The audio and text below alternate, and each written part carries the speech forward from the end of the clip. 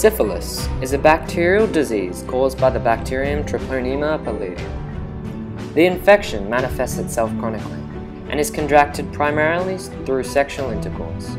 However, cases resulting from the congenital infection of a developing fetus have also been noted. Linguistically, the disease originates from Latin. An old fable tells of a mythical hero named Syphilis, who is considered the first recorded victim of the disease.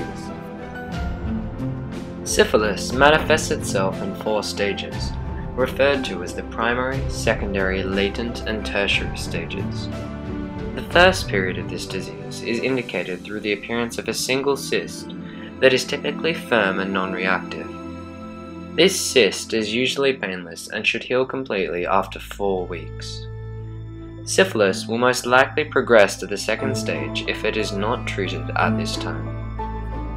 The second stage of syphilis can last up to 2 years, introducing a severe rash that largely manifests itself on the hands and feet.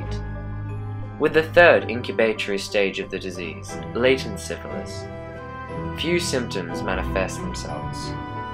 The third stage of syphilis only occurs in about 1/3 of the infected and can occur between 5 and 20 years after the initial infection. The final, tertiary period brings with it the most severe symptoms, including gummus, non-cancerous yielding growths most commonly found in the liver, and more general physiological and psychological effects. Syphilis is always treatable, and this stage in particular is not infectious.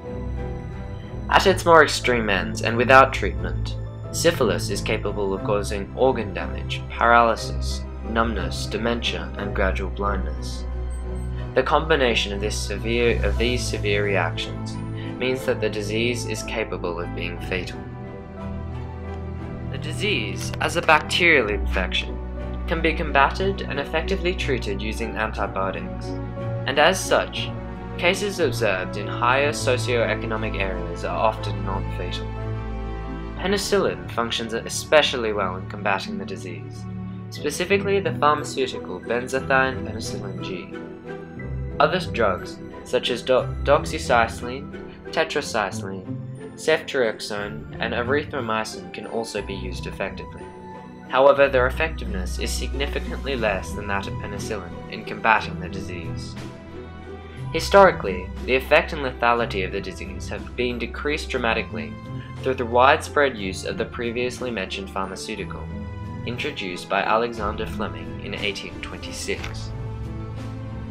It is estimated that over 200,000 people contract the disease annually in America, and global infection rates determine the total number of people infected at 14 to 16 million a year. Clinical tests of the disease have been undertaken in the majority of practices. However, specific medical centers have also been created that offer a higher level of expertise. The tests themselves are carried out through the removal and subsequent medical examination of either blood or fluid taken directly from lesions and lymph nodes.